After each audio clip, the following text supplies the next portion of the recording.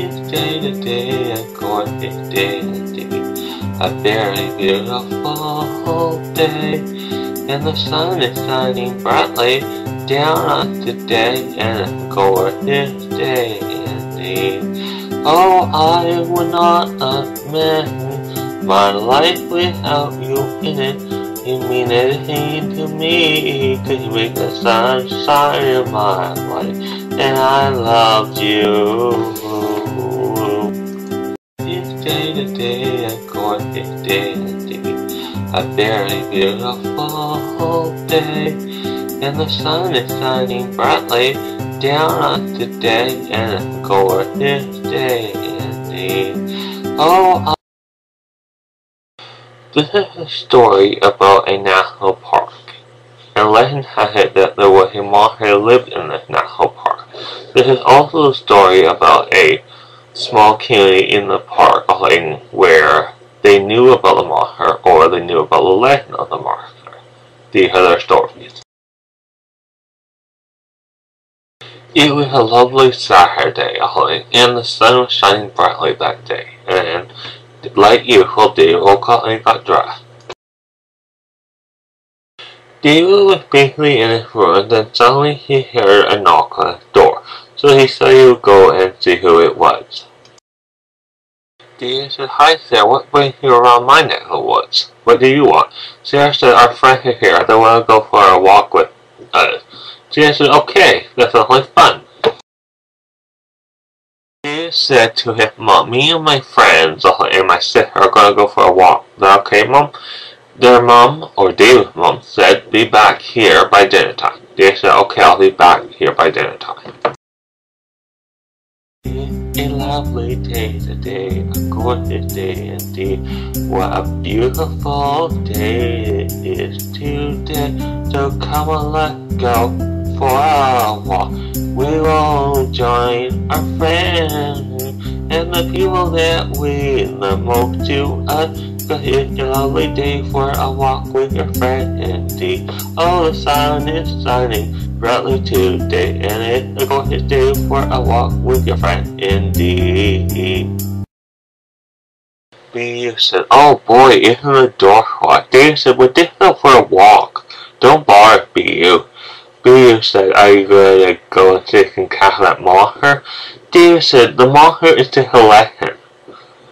B.U. said, "I bet the monster up that hill there. Are you going to try it?" David said, "We know that the monster is to the left and it's not true." B.U. said, "I bet it is." Holly said to David, "Come on, David, let's just get out of here. We don't need to listen to B.U." David said, "Yeah, we don't need to listen to him, do we?" B.U. said, "Are you chicken?" David said, "Come on, Holly, let's just get out of here. B.U. being annoying."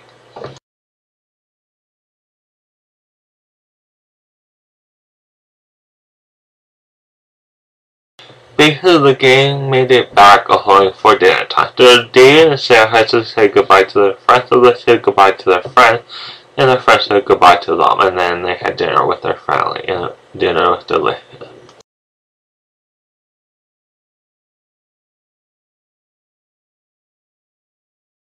Basically, daytime turned to nighttime, and it was nighttime. It wasn't quite time for bed yet, and David said he would go outside to get a breakfast, and his parents said that was okay. David looked at the night moon and he thought to himself, "Do you think the legend is true, that that monster really does exist?" He thought, "Well, I don't know. But it's a legend, right? People say it's it. But it's a legend, but is the legend true?" David said, "I don't know," is what he thought. "I don't know."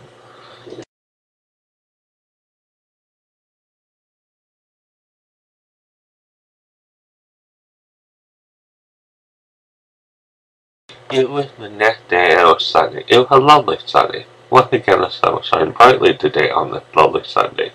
David got up like usual and got dressed and went downstairs to have breakfast. Breakfast was delicious, but David was very anxious. He really wanted to know if that legend of that monster was true. So he decided that he would go for a walk to see if he could find the monster.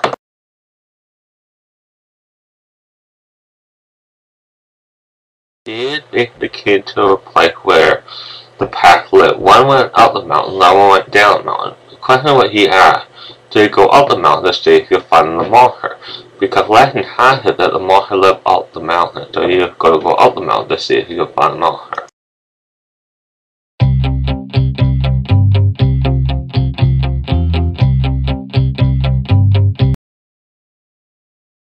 Basically, the path up the mountain ended, and David the Hunting looked down at the valley, and he could see something.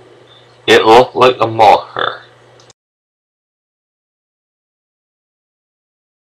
Basically, down the valley, that is where David saw the monster, and he saw the monster with his own eye, and he could tell that the monster was real because it looked real. He knew it, because he saw it. Basically, down the valley, that is where David saw the monster, and he saw the monster with his own eye, and he could tell that the monster was real because it looked real. He knew it, because he saw it.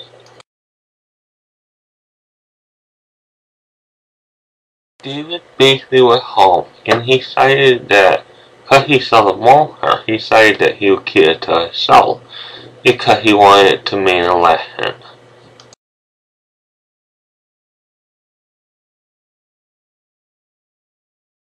Basically, once again, daytime to nighttime, and it was nighttime.